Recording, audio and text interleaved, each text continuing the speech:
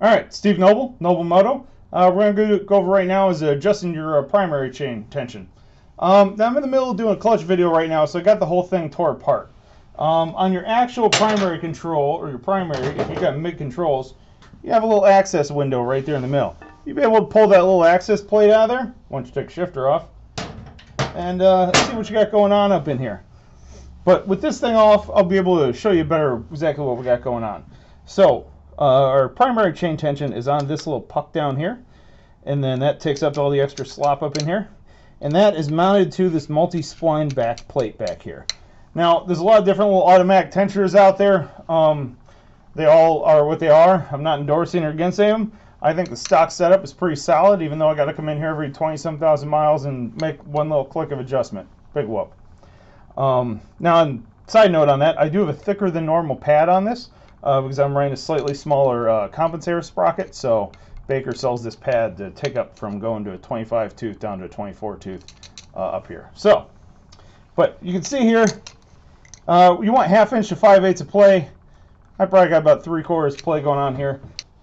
All right, now we're over here. All right, so what we're going to do here, I'm going to break this sucker free.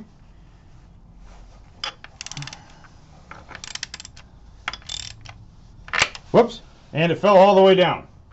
So, as you can see where the spline, the little T-nut back there. So, we're going to go all the way up here till too much tension.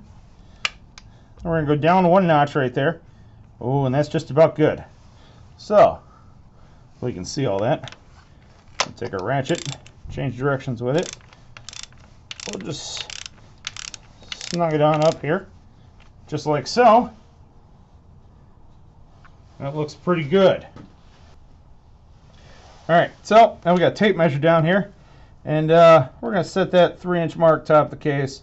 Tell you what, we'll even go 1-inch mark here. Hopefully you can see that top of the chain. Hold the tape in place, move up, goes about the 1/2 inch mark. So there's our 1/2 inch play.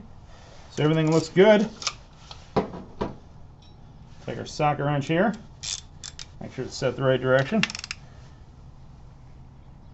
Torque that down to manufacturer's specifications, and you are ready to rock and roll. That's all I got. If you like what you see, check out my other videos. Click subscribe, boop, and the link down here, or maybe it's down there, whatever.